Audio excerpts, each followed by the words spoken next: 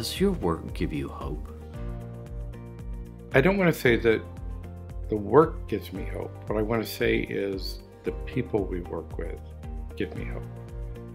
Because although they may be strong representatives of their particular religious tradition or their particular cultural tradition, all the people who work with us are people like us in the sense that we share a conviction that human knowledge, whatever its origin, an interpretation of this vast universe in which we live, whatever its origin, is important for us to learn from.